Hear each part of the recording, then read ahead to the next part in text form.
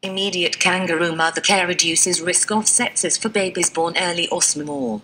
The 5th of June, 2023, WHO. Immediate kangaroo mother care, KMC, reduces risk of sepsis among small and preterm babies, according to a new analysis published in the medical journal, Clinical Medicine. Among these vulnerable newborns, immediate KMC, which combines skin-to-skin contact with exclusive breastfeeding, or provision of breast milk, reduced suspected sepsis by 18%, sepsis-related deaths by 36%, and overall deaths by 25%. This research indicates that starting kangaroo mother care as soon as the baby is born, even before they are stabilized, provides preterm and low birth weight babies with the best protection against severe infections, said Dr. Anshu Banerjee, Director of Maternal, Newborn, Child and Adolescent Health and Aging at WHO. KMC is an important strategy for infection prevention and control among babies born early or small.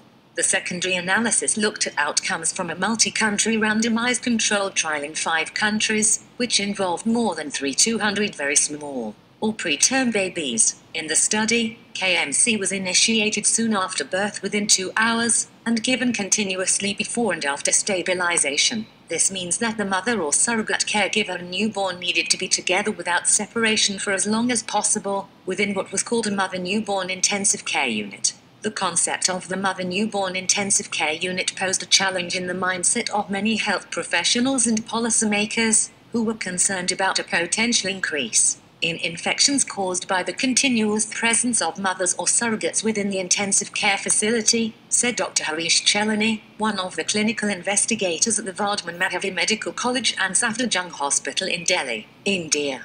In reality, the study showed that enabling immediate kangaroo mother care did not increase neonatal sepsis but rather reduced it, added Dr. Sugandha Arya, also a clinical investigator at the same site. The analysis adds to mounting evidence showing the incredible benefits of immediate KMC for small and preterm babies, including improved survival, lower infection rates, reduced hypothermia and better feeding. For all preterm or low birth weight babies, including babies that are very small or sick, WHO now recommends starting KMC as soon as possible after birth. For many health facilities, this will require a fundamental change in the way neonatal care is provided to ensure families and small babies can stay together without any period of separation. While data on blood culture was limited, the analysis also provided a promising indication that bacterial isolates might be different among those babies receiving immediate KMC compared to those getting conventional care in an incubator or a radiant warmer.